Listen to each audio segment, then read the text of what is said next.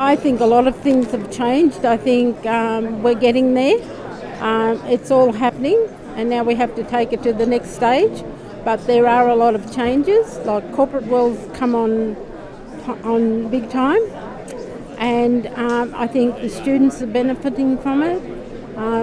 People are knowing that we're out there now as Aboriginal people and that we can get some training, and we do make good employees. So I think it's really great. When a person gets up in the morning and has to go to work and brings home that pay packet to a family, and then it just flows on from there. It's the independency, it's knowing that you can do it, and especially with Aboriginal people. We've got a lot of pride.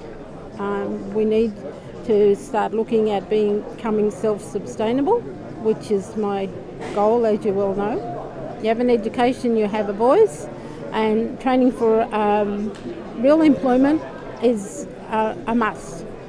And I think if the mentoring program continues as well, in what GenerationOne is doing, I think it's going to work. Because as an employer, if you don't know what their needs are, they don't stay. And then, you know, if you work together and you make that happen, and I think that is so important that they have that mentoring. As you all know, we're not going to change the world today, but you get one or two Aboriginal people into employment, get them to go back and get some education.